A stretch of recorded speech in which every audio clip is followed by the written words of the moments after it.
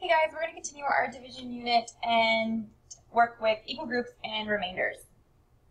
On our learning scale, we hope to be around a 2, which means that our learning goal is to be able to find whole number quotients and remainders with up to 4-digit dividends and 1-digit divisors using the following strategies: equations, rectangular arrays, and area models. Let's go ahead and get started. It's important to remember that we're cubing our work as we go.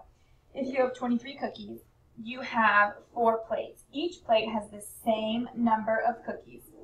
How many cookies are on each plate, and how many cookies do you have left over? It's important that we pull out our division problem and write it down. We're doing 23 divided by 4. We've been talking a lot about using our multiplication facts to help us with division, and we're going to continue using that. In your head, I want you to ask yourself, okay, 4 times what gives me 23? Hopefully we realize that 4 times nothing exactly will give us 23. So we're going to try and figure out what's the closest I can get to 23 without going over. Now is a great time to write down your multiples of 4. Hopefully we can remember that 4 times 1 is 4, 4 times 2 is 8, 4 times 3 is 12, 4 times 4 is 16, 4 times 5 is 20, 4 times 6 is 24. Oh, we just went over our cookie limit, so let's back it up to 4 times 5, which gives us 20.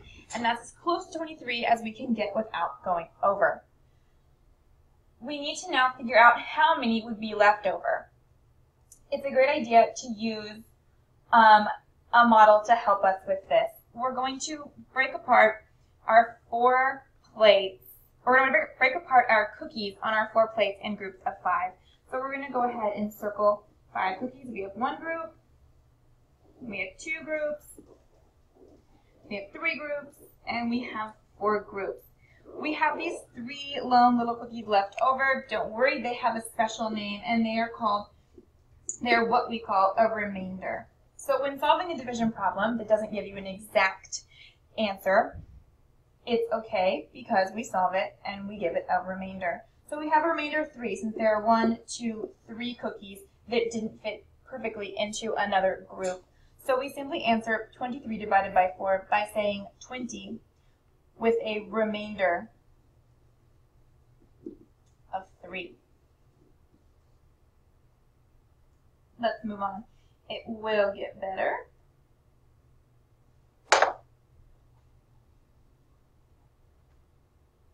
Okay. Oh.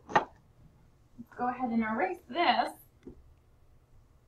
and let's move on to our next problem. Again, don't forget to cube. We have 32 dog biscuits. We have 7 dog bowls. Each dog bowl gets the same number of biscuits. How many dog biscuits are in each bowl, and how many do you have left over? Again, it's important to bring down that division problem. 32 divided by 7. Let's figure it out. Again, now's a good time to think about your multiples of 7. 7 times 1 gives me 7. 7 times 2 gives me 14. 7 times 3 gives me 21. 7 times 4 gives me 28. 7 times 5 gives me 35. Whoops, a little bit too far over. Let's back up to 7 times 4, which gave me 28. We're going to now put our dog biscuits into groups of 7. We should have 4 groups of 7 according to our math fact, and then we'll figure out how many we have left over.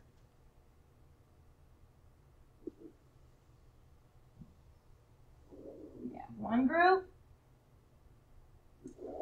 we have 2 groups, we have 3 groups, we have 4 groups. How many do we have left over? 1, 2, 3, 4. What do we call those? We call that a remainder. So the answer to our problem of 32 divided by 7, the quotient rather, would be 28 with a remainder, you can do R for short, of 4. We have 1 more to do together before you practice it on your own.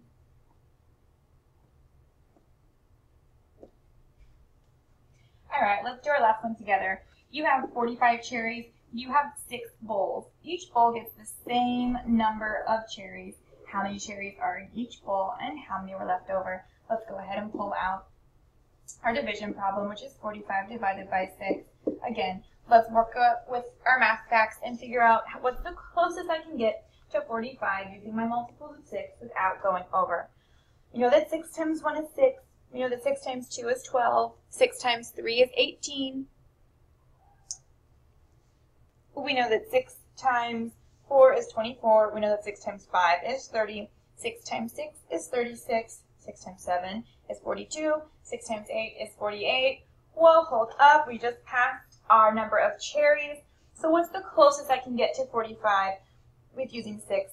Let's remember that 6 times 7 equals 42. So that's as close as I can get. We're now going to group our cherries to see how many we're going to have left over. We're going to do 6 groups of 7. This might get a little messy counting these cherries, but I'm going to do my best to keep it organized.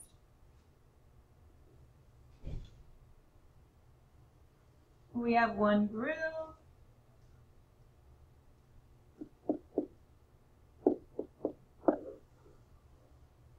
We have 2 groups. We have 3 groups. 1, 2, 3, 4, 5, 6.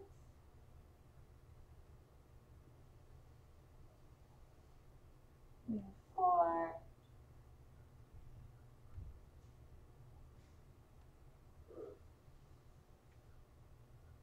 We have 5.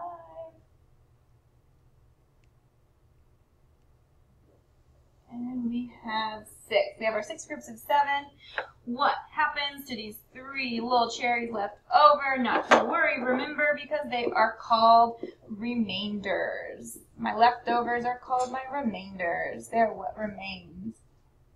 So when we are solving 45 divided by 6, our quotient would be 7 with a remainder. And again, you can just write R of 3 leftover cherries.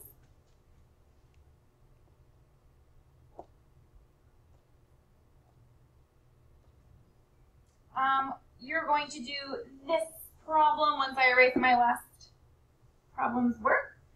You're going to be doing this problem for homework with these super cute fish, and also